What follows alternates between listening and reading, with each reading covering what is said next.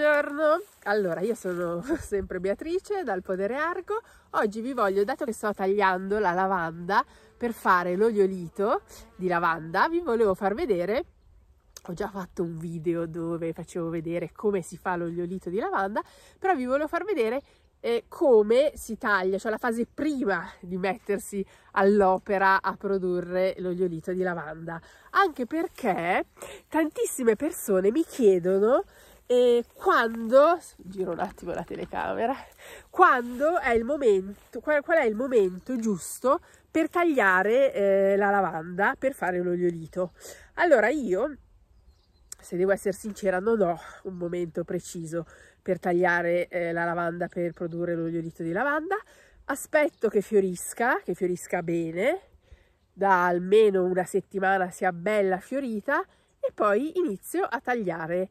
E quindi io la taglio col falcetto. Quando si taglio la lavanda col falcetto, quando si taglia la lavanda col falcetto è molto importante avere i guanti per proteggersi le mani. Con questo taglio la lavanda a tagliare. Allora vi faccio vedere come faccio, perché poi tanta gente mi chiede come si taglia la lavanda.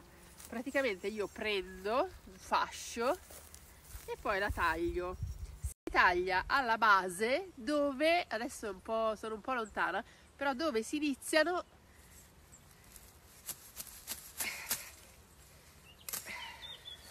stavo dicendo che si taglia dove cioè lo stelo si taglia fino a dove poi partono le foglie, quindi alla base dove finisce lo stelo e iniziano tutte le foglie si taglia lì. A quel punto lì io sto già facendo dei mazzi che poi legherò, vi faccio vedere, per poi appenderli a essiccare.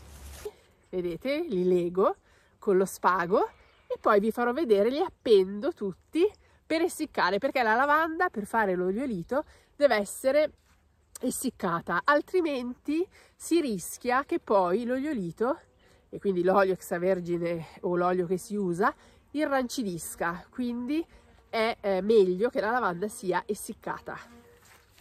Ok, allora io, come vedete, ho fatto un tanti mazzi e adesso la porterò a essiccare, ma l'oleolito si può fare anche con solo una pianta di lavanda, e secondo me è questa la cosa fantastica, che anche solo con una pianta di lavanda si può creare un rimedio naturale utilissimo e che vi servirà per tutto, lo potrete usare per tutto l'anno. Quindi pronti? Io vado a essiccare questi fiori e vi faccio vedere come. Una volta tagliata la lavanda la metto a essiccare. Qui deve essere un luogo al riparo dalla luce diretta dal sole, ma un luogo areato, quindi qui è perfetto perché c'è sempre un po' di venticello, e in estate con le temperature molto alte basta 1 o 2 giorni, e quando vediamo che la lavanda toccandola si sgrana vuol dire che è essiccata al punto giusto e può essere utilizzata per la preparazione dell'oleolito di lavanda. Per la preparazione dell'oleolito di lavanda vi rimando al mio video che ho fatto qualche anno fa. E quindi per adesso dal Podere Argo è tutto, e vi aspetto presto nel mio canale. Se vi piace la lavanda iscrivetevi, mettete mi piace sul video, lasciatemi i vostri commenti se avete delle richieste particolari, dei video che volete, qualche argomento in particolare, fatemelo sapere, e a presto da Beatrice e dal Podere Argo. Ciao!